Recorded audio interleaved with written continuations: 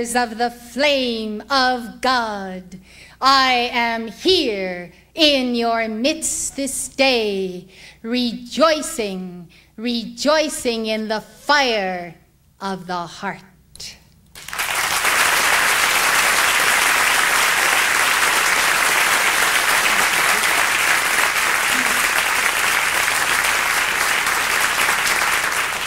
Now let us reason together, saith the Lord. So be seated. I extend my heart flame to you, my purple fiery heart. That heart of mine will see you through. Therefore I take from that heart in this moment its own electronic presence. I place it in the heart of your holy Christ self. And then what shall we see appear? We shall see the striving of your souls to enter in to your own heart's chalice, to clear the misuses of the 12-petaled heart chakra, to make way for the living Buddha to enter the secret chamber of the heart. Yes, then, beloved, little by little, as you purify the 12-petal chakra to the secret chamber of the heart, you will have increments of the replica of my own heart flame, and as you place essences of my flame superimposed upon your threefold flame, we shall begin that balancing action. Remember that I have said we must do this, beloved, together. I can do something for you, but most of all you must do for yourselves.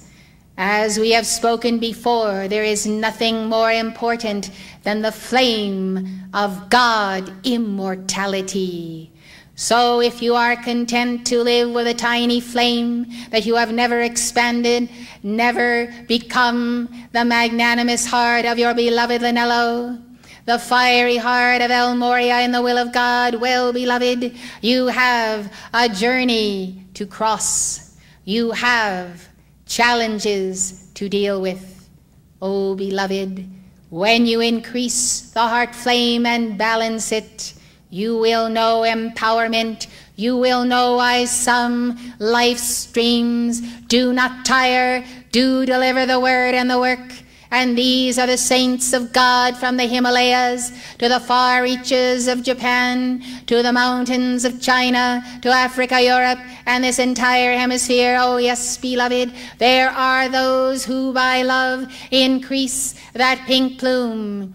But then there are those among you who neglect accuracy in wisdom's flame, or you do not exercise the power of God, the will of God, the intensity of God, the intensification of the God flame within you. Some time ago, the messenger recorded Saint Germain's heart meditations. Many of you use these. I still recommend that you put them on when you awaken in the morning and listen to my heart meditations and the teachings given by the messenger. For the heart is everything. There is no such thing as ascended beings, Buddhas and Bodhisattvas, who do not have a threefold flame that far exceeds their own height and even envelops worlds. Contemplate this, for this is your future star. But in the present, beloved, try as you may. If you do not balance the threefold flame, you are not going very far very quickly. For the threefold flame is the essence of your immortality. The threefold flame is the only thing that is immortal about you. Think of this. If that threefold flame be 1/16 of an inch in height, I say nourish it, water it, love it, expand it, and give through that heart flame your love, your joy, your wisdom. your tremendous wonder of the will of God. Understand, beloved, that that which is mortal will remain mortal unless either you ignite the flame or God ignite the flame. Well, it is God who has ignited this flame, beloved, and it is the individual who has put it out through anger of various kinds, Martian energies, etc. Now understand, beloved, there is not eternal life without the flame in the heart. There is no ascension unless you balance the threefold flame. There is no victory unless it be the victory of your own immortality. All the rest will go into the cremation pyre. Remember that, beloved. What will be left is the essence of a soul that may have gained something of immortal life, but not enough to make the ascension. You say, when will enough be enough? Well, beloved, do more than you think is enough. Do 10 times, 100 times more than you think will be enough. For God does measure the heart. God does measure the heart. Therefore, see, beloved, as you look at your flesh, you look at your bones, you look at the wondrous body you have, still you know this body cannot transcend this octave.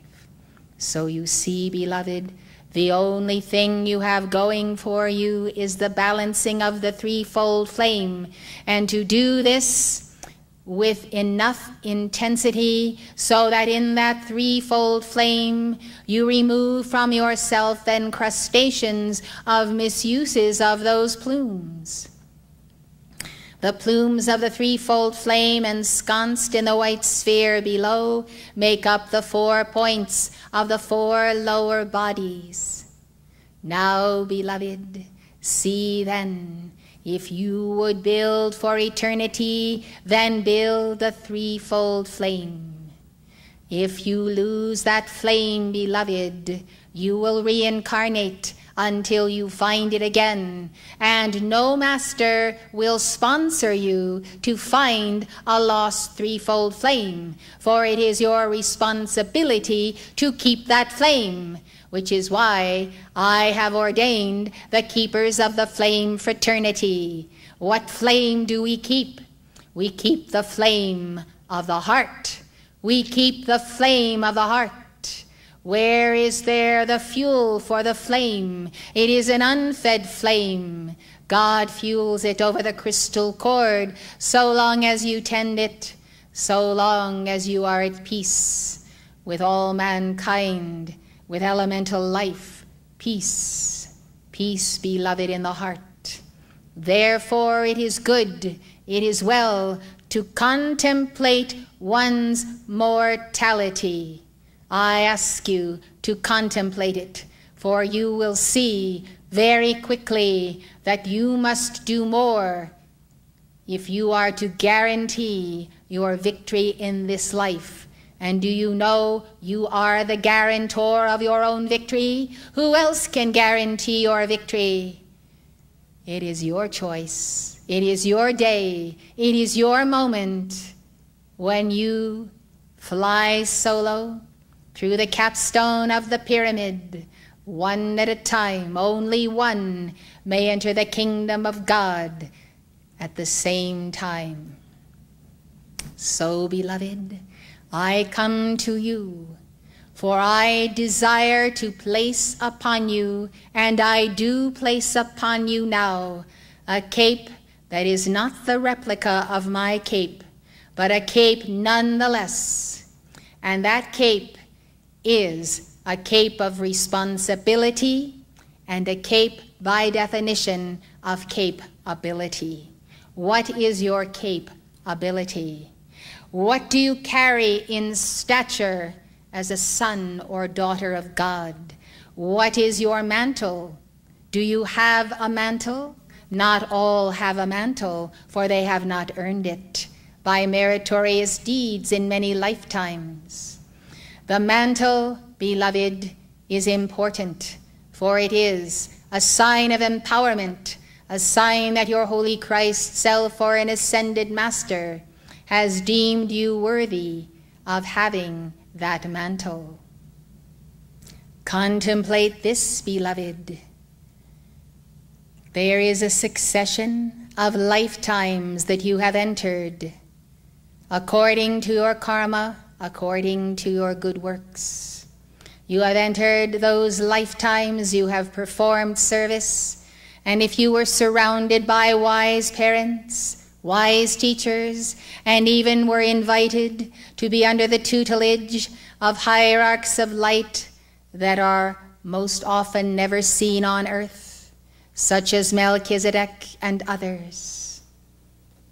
Now, beloved, think of a lifetime when you have had the greatest success, the greatest momentum, whereby you have wrought wonders in your community, served your people, and been at one with God. This is the lifetime that you want to use, capitalize on, and say, I have meritorious deeds of this life. I do not want to see them eradicated. I do not want to see them in a situation where I will lose what I have gained. Now, since you do not all have memory of all previous lives, you may not realize how you have failed and won and failed alternately. This must be contemplated. The hour of contemplation is the hour of retirement.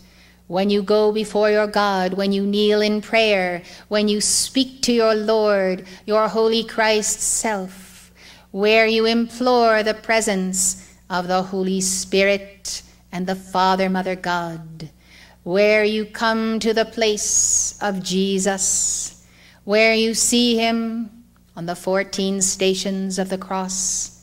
Come to the place, beloved, where you see clearly that you are accruing and adding to that threefold flame meritorious deeds. Deeds, beloved.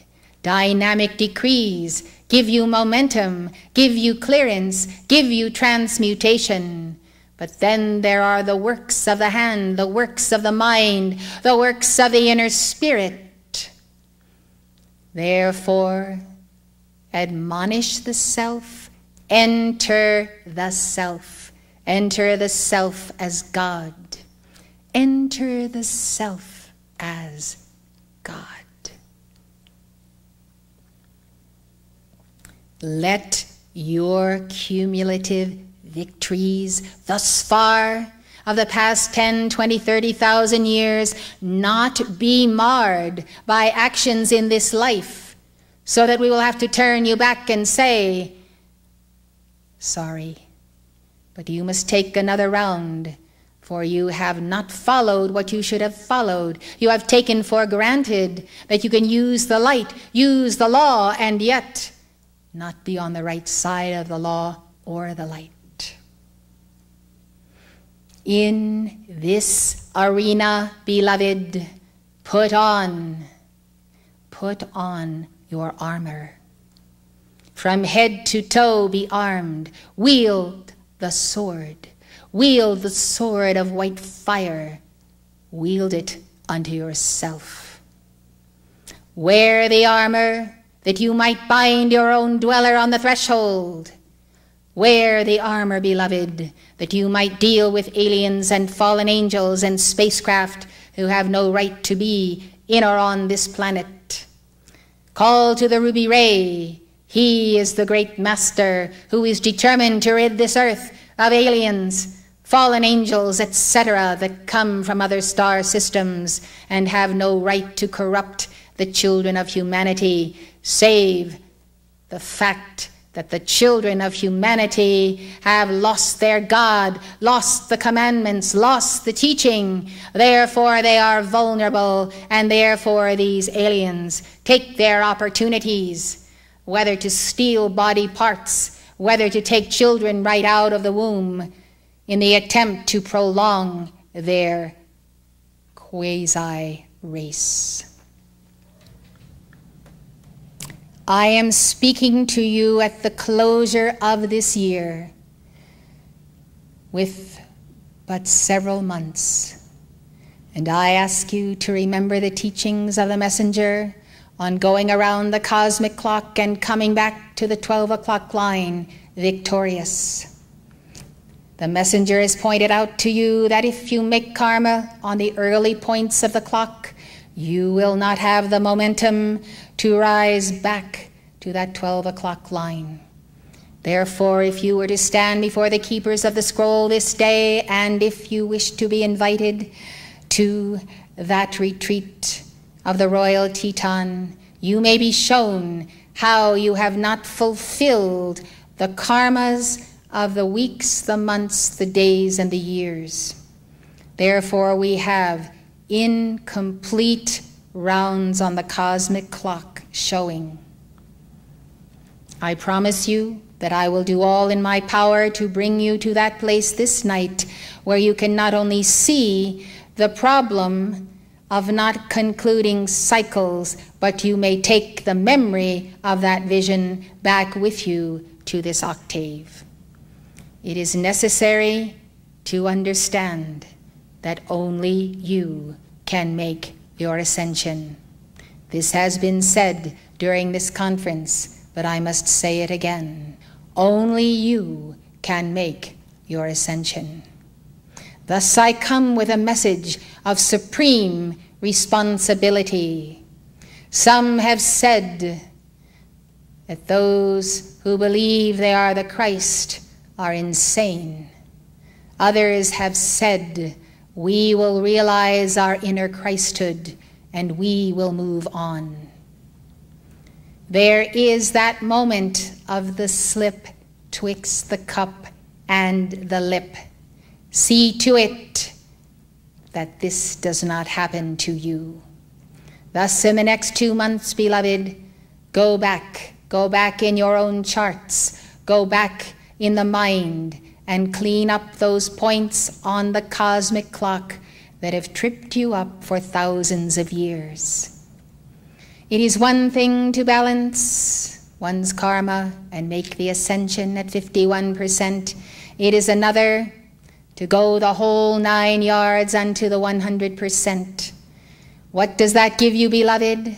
Balancing 100% of your karma means that you are no longer tied to the laggard evolutions of this planet or any evolutions of this planet if you do not desire to be tied to them.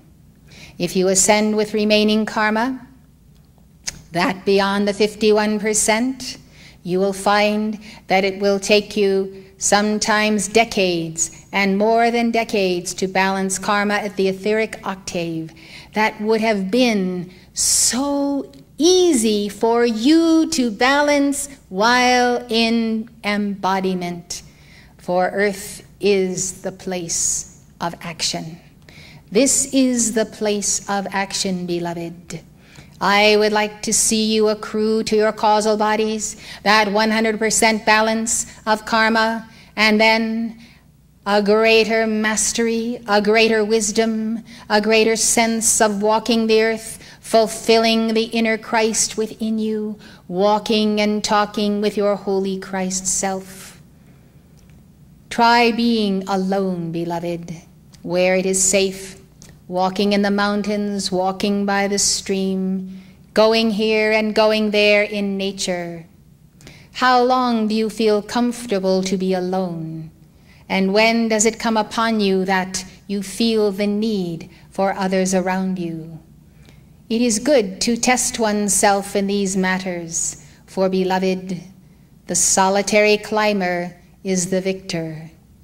And there comes a time in life when you must be ready for aloneness, and that aloneness translates into all oneness. Therefore, be self-fulfilling. Therefore, bring to the heart resources untold, resources from God and for your labors long in many centuries. I turn my attention in my address to you this day on burdens that are upon the people of the world, upon this nation, burdens of terrorism, burdens of drugs, burdens in the youth and the children who do not have proper schooling, proper food, proper care, loving. These problems have been with us. They have been with us for a long time. But beloved, what is happening today is an outrage. And the entire spirit of the Great White Brotherhood, every ascended master and cosmic being in this moment is absolutely outraged as what is being done to the children, to the people, to the foods, to the media, to what the lifestyle and civilization is all about. I ask you to take note when you come and go in your world, across the nations. Write down what you observe in people. And in this notebook, a special notebook, I ask you to write your impressions of people, all kinds of people. Do this on an ongoing basis.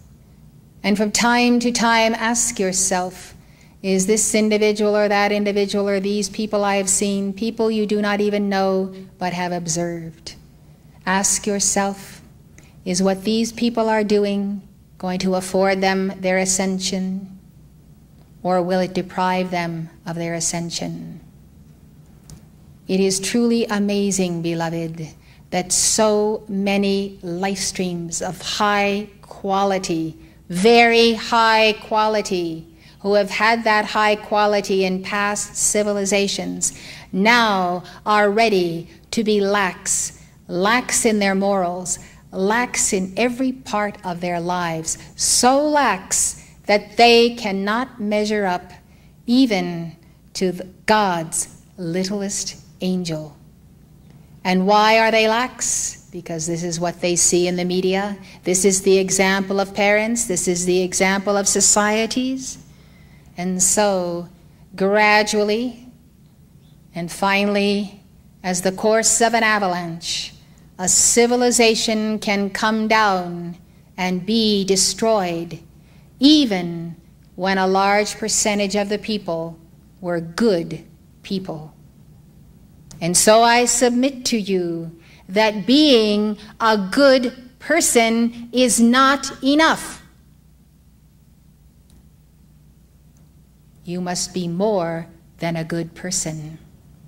You must be a God person.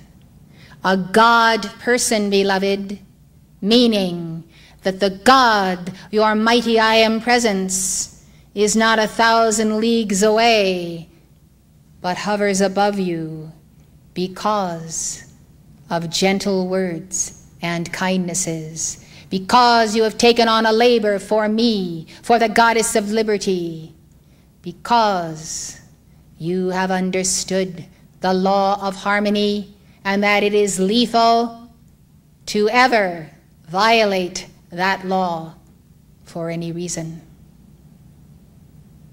Look then upon the people of the world as the messenger has looked upon many in her travels, and you will see fine souls who have not found the key to open the door to studies in alchemy, to the science of the spoken word, to the teachings of El Moria, to the ascended masters.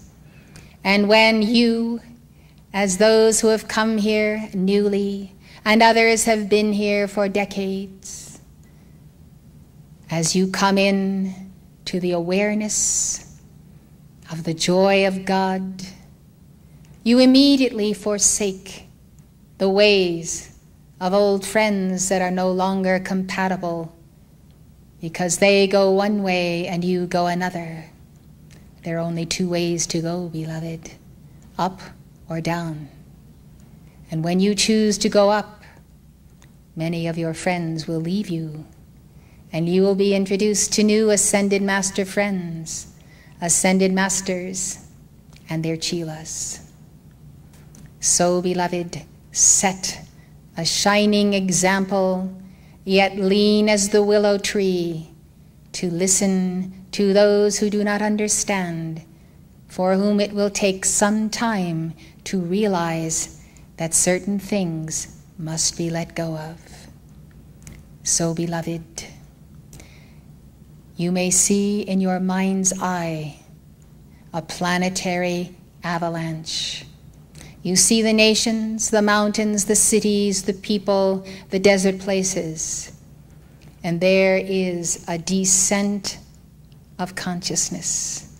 There is a descending of consciousness that is ever so subtle. The media brings in one lower state of consciousness after another, and the people adjust, and thus they follow. And they follow. And the avalanche of the human consciousness is descending, and therefore I say to you this day, who will raise them up? Who will awaken them and say, wake up, wake up, wake up. You're going the wrong way. The way is up, not down. Yes, yes, beloved. I am counting on you to find the fiery souls. I am counting on you to realize that every soul that is saved through your service, your decrees, your going after that one, nurturing that one, speaking with that one, inviting that one to be in your midst, in your study centers, and so forth. If the record shows that you or a group of you have saved a soul, I, Saint Germain, will reward you for every soul of light you save. And that saving means the ultimate saving. Take on the burden of your brothers and sisters. Take on the motto of Boys Town. He's not heavy, Father, he's my brother. Remember those words, beloved. Remember those words. You are not here for yourselves. Balance your karma. Know the Brotherhood of St. Francis and St. Clare. Know your mission. Tear yourself from what you have been doing for thousands of years. For I, Saint Germain, will not be able to take you to your ascension. You must have the qualifications for the ascension, and when you do, beloved, then I will stand beside you before the lords of karma, and then, and only then, can I sponsor you. From this point in time to the point of your eternity, I bless you. I seal you in the violet flame, and I give to your holy Christ self a concentrated elixir of that flame. It will continue to multiply in that cup so long as you continue to give your violet flame decrees. I smile and rejoice in the happiness of the Spirit, and I say, move on, you have worlds to conquer.